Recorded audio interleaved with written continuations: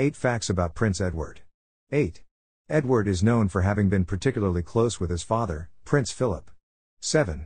Edward has a vested interest in theatre and television, and once ran his own production company. 6. Like other members of the royal family, he also seems to have an interest in horseback riding. 5. Edward graduated from Cambridge in 1986, and briefly spent some time training to be part of the Royal Marines.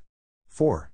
After working in theatre and television, Edward got married to Sophie Rhys-Jones in 1999 and was given the title Earl of Wessex.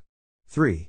In 2002, he and his wife became full-time working royals, according to the official royals website.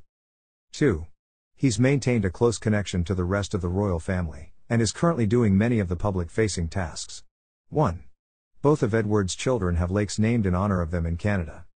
Want to read more interesting facts? Visit bemorepanda.com, follow us on TikTok and YouTube.